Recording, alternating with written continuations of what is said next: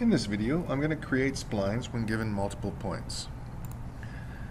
I have a spreadsheet where A column represents the x-axis and the B column represents the y-axis. And what I can do is save that as a CSV file and import it into Mastercam.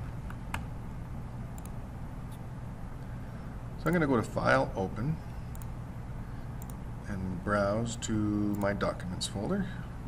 And I have it defaulted to look for CSV files. So when I select it, I get this options. So I can bring it in as just points, or I can automatically create a spline in Mastercam.